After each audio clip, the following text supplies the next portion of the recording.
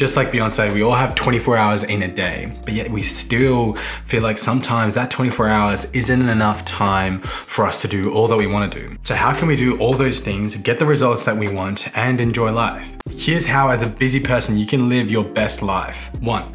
Learn to delegate and outsource. I never really understood how valuable this was until I started doing it. And because I started doing it, I'm a lot more happier and I'm so much more productive. And I believe one of the best ways to figure out what you should and should not delegate or outsource is to figure out where you bring the most value. In the beginning of my YouTube journey, I would end up doing everything. I would write the script, I would video it, I would edit it, I would upload it all by myself. And that would take up a lot of time. And what it meant when I was doing all those things was that I would be up at like 2, 3 a.m. on Saturday night, or rather Sunday morning, editing these videos, when in fact I probably should have been getting some much needed shut-eye.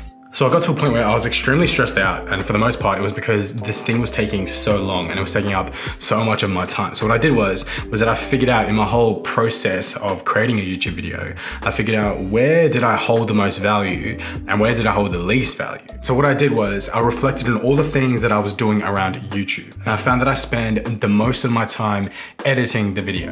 And while the edit is important, where I bring the most value is in the content itself. I messaged a friend, we came up with a deal, and now he edits pretty much most of my videos. And he's been amazing and incredible, as you can see, and he's better than me, so I'm quite happy with it. I've saved so much time that I can actually use to now actually creating content and making the video. Plus, this also allows me to be a lot more consistent. I've also been, like, in life a lot more happier because the stress of the edit is off my shoulders. It's honestly one of the best decisions that I made this year. 2, you knew this one was coming, it's stay organized. However you get organized, just do it. Even if you're lazy, try and figure out a way to get organized. Find out what works for you. For me, I use Google Calendar and I pretty much put every single thing in there. Where and what work I'm doing, events, phone calls, gym, downtime, like I've literally put every single thing in there. I honestly love my calendar. Like, it stops me from like double booking. Plus it also makes sure that I know in advance if I've got a lot of like hectic weeks ahead or I've got a hectic week ahead, that I know that I need to, you know, schedule a bit of downtime before and after, so I can make sure that I'm looking after myself and not getting too caught up in the rush of everything, and as a result, having my health deteriorate. This leads me on to the next principle, which is make health, not work, your priority. A long journey needs a healthy vessel. This right here, you sitting right there or standing, whatever you're doing, that is your vessel. So make sure that you look after it. Make sure you eat right, make sure you sleep right, make sure you drink enough water, make sure you work out. Do whatever it takes to make sure this body right here is in prime condition to be able to do all the things that you want to do. The Dalai Lama has an amazing and really thought-provoking quote that I love coming back to. Now keep in mind, it does say man, and like just take that to be like he, she, or they, whatever you choose to identify as, but I'll read the quote as it is. The Dalai Lama, when asked what surprised him most about humanity, he answered man, because he sacrifices his health in order to make money. Then he sacrifices money to recuperate his health. And then he is so anxious about the future that he does not enjoy the present, the result being that he does not live in the present or the future. He lives as if he is never going to die, and then dies having never really lived. Now that's a long quote, and we can sit here and unpack it all day if we want to, but we're just gonna focus on that first part over there. Like, we literally give up our health in the pursuit of wealth. And then eventually when our health has deteriorated to a point, we end up spending the wealth that we pursued on getting back our health again. So it just ends up being like a vicious cycle that just continues. And so hopefully, all right, if we make health our priority and not work, then it means that we focus on this body. We focus on, you know, making sure that this vessel is healthy so we can do all these different things that we want to do. And then we don't end up in this vicious cycle. The next thing that I want to share with you is for my people that love to overcommit themselves. And that is this right here. It's either a hell yes or it's a no. This is a lesson outlined in Derek Sivers' book, Hell Yes or No. And it is literally that. If someone approaches you with something, an opportunity or a decision, whatever it is, and if whatever they like present you with, right? If it's not a hell yes, then simply just say no.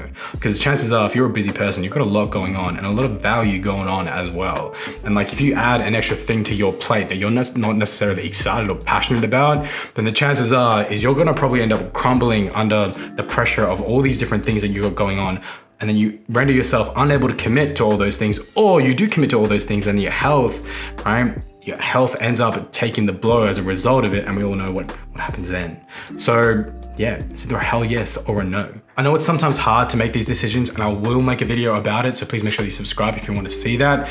But like, I suppose one way of kind of navigating this is like, if you're faced with two really, you know, really enticing opportunities or like outcomes, then I would highly suggest choosing the one that would bring you the most long-term benefit over short-term benefit, and see how that goes. And the last one over here that's just been my favorite, and it's been something that I've been obsessed with for the past couple of months, that is journey before destination. It's easy to get caught up in the fast life. The hustle and bustle of life can be quite exciting, and the results that it brings with it. But very often we can find ourselves losing sight of what's actually meaningful. And sometimes we don't even give the time of day to ourselves to actually look back, or even right now just look at the things that we've done and really truly take it all in for what it is, and see how far we've come and how amazing we've been. Let your body, mind, and emotions be here and now, because this is where the magic is at. I've said this in a previous video, but I'm gonna say it again. But what I believe to be more important than the outcome itself is like how you got there.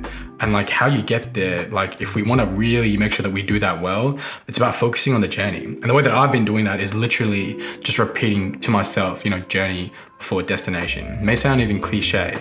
And I'm mostly saying it because I've been reading the Soulmate Archive, which is an amazing set of books, by the way. If you haven't read it, you better read it. It is like, oh, it's just incredible. Anyway, but like you'll find me, like if you would ever see me, sometimes you'd find me standing in a corner or like just whispering to myself at random times throughout the day, journey before destination. And it can be like, it can be really weird, but like, it's honestly just something that helps me stay grounded and helps me just slow down and kind of just take it all in, really. That's all I'm doing. And I'm less stressed and happier because of it. All right, I hope at least one of those things helped you out. If you did enjoy this video, make sure you share it with someone. Like the video, subscribe to the channel, and I will definitely see you in the next one. Catch you later. Bye.